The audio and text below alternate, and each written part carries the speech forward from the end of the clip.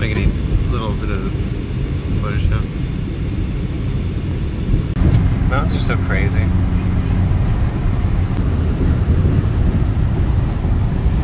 So we stopped off in the middle of fuck all nowhere in California, and look at this! I can't take all of it. I mean, the price is too high. But dude, I can keep the channel going for the rest of my fucking life. Oh my god.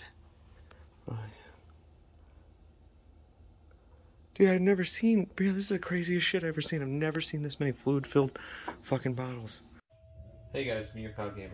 And the other day I was driving in San Bernardino, California, and I came upon this. That's all I got for a video because the lady said they were closing really soon and I had to bum rush the drinks. And I bought all the ones that had dates that were interesting to me. I paid $1 a piece for the bottles, or the cans, and about $2.50 a piece for the bottles. Which is highway robbery on some of the bottles, but very good on some of the other stuff. I got a lot of stuff. I honestly have been contemplating kind of winding the channel down and ending it until I found this stuff. This will keep me going for at least a year. My views are really down, but that's okay. I don't really mind. Now I can kind of do whatever I want. I think I have a very mild core audience, maybe. Somebody's fucking watching. I get about 30 to 50 views a video, so somebody's watching. But, so I'll run you through what I got. I got this Cave Creek chili beer, and these are nasty. They're covered in rat shit and all kinds of stuff. I'm not sure where it's from, but it actually has a chili on the top. I promised Old Smokey I'd send him one of these, so I'm gonna. And I'm gonna send him some of the other stuff too. I don't know what. I got a Samuel Adams Triple Bock 1995 Brew Reserve beer. It's sticky and nasty. This is original stuff I brought with me, that one, so that was exciting. I got a Michelob Premium Ultra. I'd say that's probably from the 90s. That one I brought with me. A Leinenkugel from the 90s, red ale, and then a Michelob Light from the 90s, a beer called Hooper's Hooch Alcoholic Lemon Brew. Not sure where that's from, but I thought it was kind of interesting. Here's the other chili beer. Oh, these are different. One's older and one's newer. Cave Creek Chili Original, World Market. I think this is the older one. But that one's got a little chili in it too. That one seems to have done better, doesn't it? Drank that one. Old Smokey's getting a stinky one. I got an old Red Dog from the 90s. A couple of Rogue beers from the 90s. A Coors Cutter. I've never even heard of that. I'm guessing that's an ice beer for the raging alcoholics. Red Wolf. I've never gotten to do one of those. A dated one. I've never even had the non-dated beer. Another Rogue from the 90s. Another Rogue from the 90s. And a bunch of flat top. I got this, I thought it was funny. It's a Coors beer can phone. I'm gonna hook this up in my room if you wanna call me. I'm not gonna answer. Love you, babe. Oh, I think it stinks. I got this Coors Grande Original Tall Boy. You can see the rot of another beer on top of it. A Coors Original, shorter beer. A Sharps non-alcoholic brew. I think I've done one of those in the past. Fisher Lager beer. Dixie beer. I've never seen that one. That one's from like the 80s, based on canned stouts, pop tap. That's aluminum. A Maximus Super Beer from Utica, New York. I about died when I got this one, by the way. A Harley Daytona 1993. I've done a few of these before. I even did one from the 80s. A Foster's Special Bitter imported beer. Cook's. I've done this one before. Cook's Cold Bloom, but it is a aluminum can from the 80s. An Olympia beer, probably from the 90s. A Bud Ice, probably from the 90s. A Coors Original, another one of those. Some of these I got specifically for Jamie, or Old Smokey, as you probably know. A very interesting press top Coors. I've never seen one of these before, so that one's a new one for me. It's aluminum, so it's from the 80s, but I've never seen that. Coors Frost Brew Liner beer. A good amount of these will go off to Old Smokey. These were, I was so excited about this.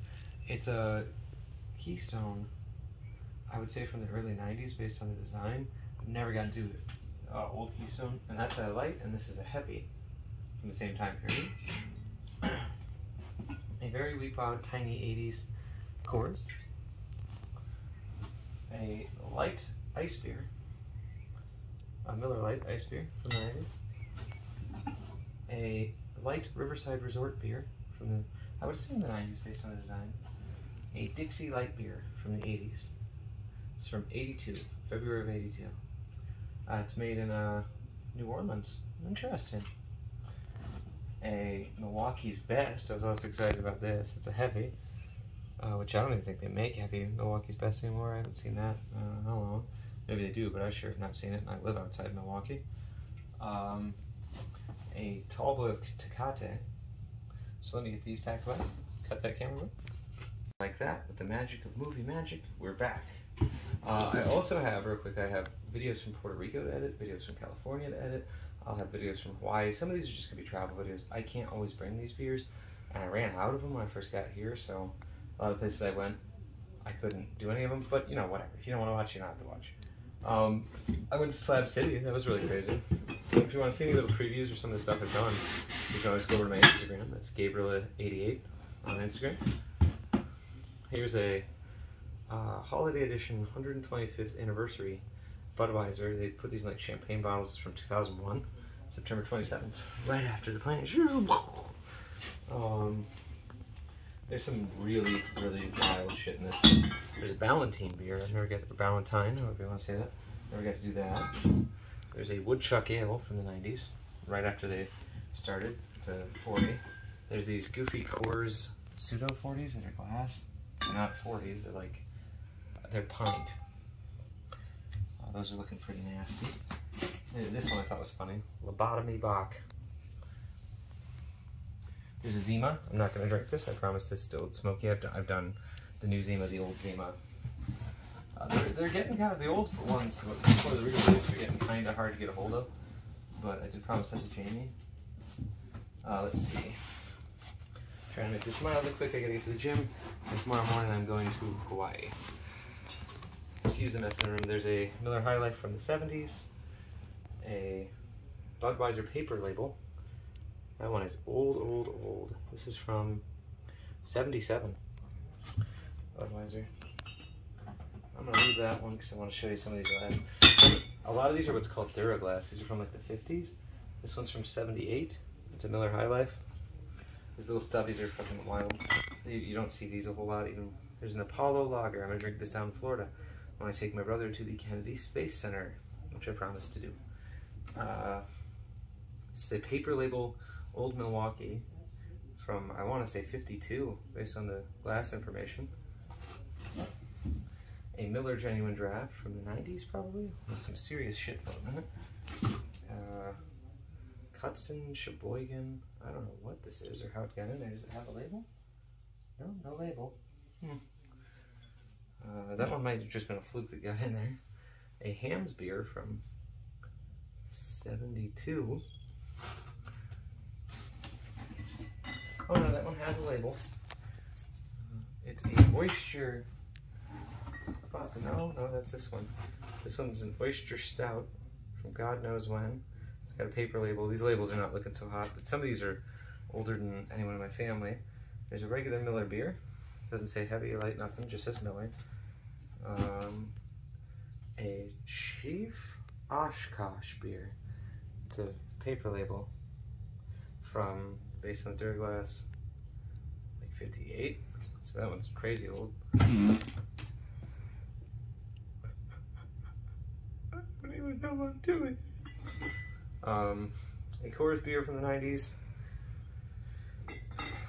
A tiny Milwaukee's, I don't know, what does that fucking say? Pilsner? Milwaukee's Choicest. I'm guessing that was Milwaukee's Best original name. And this is from 54. Milwaukee's Choicest. An Avatar, or a Purple Haze beer from the 90s. That was kind of neat. Another Hamm's, got that one for Old Smoker. A Geo Walters Little Adler beer from Appleton, Wisconsin. And this one I think is from 49. So that one's right after World War II. A Devil Mountain Brewery Ale. I kind of couldn't buy most of the glass ones because the price point was so high and the lady wouldn't move. I got her down from $8 a bottle though, and like $5 a can, to $1 a can, and $2.50 a bottle. There's Stinging Joe's honey wheat beer. Now here's the real crazy ones. This is a Burgermeister from the 70s in a ceramic bottle. And listen to that, baby. Oh yeah, that's what that likes. Here is a Okanto Premium Beer from 61. Here is a Pabst Blue Ribbon. Oh, this one's crazy. From 1954. Label has not changed much for Pabst all that time. And we're almost done. A Black Spock beer from 54. That's pretty wild. A Miller Genuine Red from the 90s, I believe. And last but not least, a couple more. A Miller High Life, the Champagne of beer from the 70s. I've done a lot of these, so a lot of those will probably go off to Jamie. And then my favorite one out of all these, Bulldog Lager by Acme. And this is from, I believe that's 48. So it's the oldest one in there. And it's probably worth good money. That's a really neat label. Ew. So anyways, thanks for watching. I will be in Hawaii by the time you see this. I just want you guys to know the videos may be slow on my way to Florida so tomorrow I'm going to Hawaii. I'm flying out of LAX. My car has had all kinds of issues. I've learned car repair out here, and I genuinely mean that. I've never repaired cars in my whole life. And while I've been out here in California, I've done a lot of car repair to the point where I can pretty confidently do most things. I've done a brake job, I've done this, I've done that. I learned a lot of things. I learned that torque wrenches are important. I learned that breaker bars are also important. And I learned those things the hard way. But my car isn't doing so hot, so whether or not I make it to Florida, I'm not sure.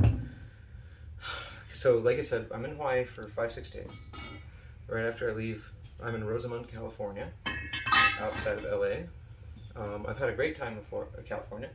Most people I've met have been very nice. I got to go to Disneyland. What do you think of Disneyland, Cameron? It was okay. No, we say it sucked. It was horrible. It was ass. It's no Disney World. Disney World is much better. If I get to Florida, I'm going to go to Disney World. I'll take my brother as well, so you'll see him a little on camera probably. And so after I leave Hawaii, it's what was it? It's like a 36-hour drive to Florida. So I'll be on the road for 3 days, so I won't be able to upload. That's why I'm making this video. I just want to update you guys, for the 3 of you who still care. I am still here. I am still making videos. I've edited a few of the Puerto Rico ones. I just don't have time right now, but I'll have a ton of time once I hit Florida. Florida's going to be where I'm going to relax, kind of rethink my life, and get ready for the next chapter of this channel and what I'm doing with my life. Which hopefully this year we'll be buying a house, potentially. If not, whatever. But thank you for watching. Please like, comment, and subscribe.